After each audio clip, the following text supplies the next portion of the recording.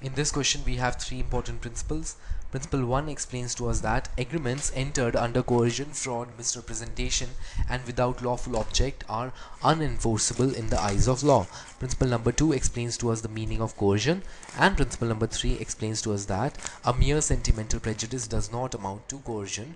Some legal injury must flow in order that a person may be said to have been prejudiced. Facts. Sanjay married Anita after the demise of his first wife. One day Anita asked Sanjay to transfer his farmhouse, failing which she would commit suicide. Sanjay ignored the threat for a long time but finally succumbed to it. Later, Sanjay filed a suit for annulment of the transfer. Decide whether the suit filed by Sanjay for annulment of transfer will succeed or not. In this question, the correct answer is A. That is, yes, it will, as the agreement pertaining to the transfer is vitiated by coercion.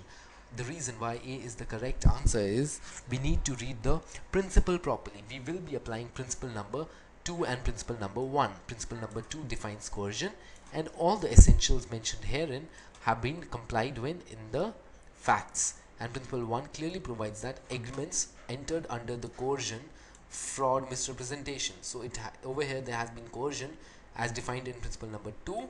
So we will say that by virtue of principle 1 and 2, A is the correct answer.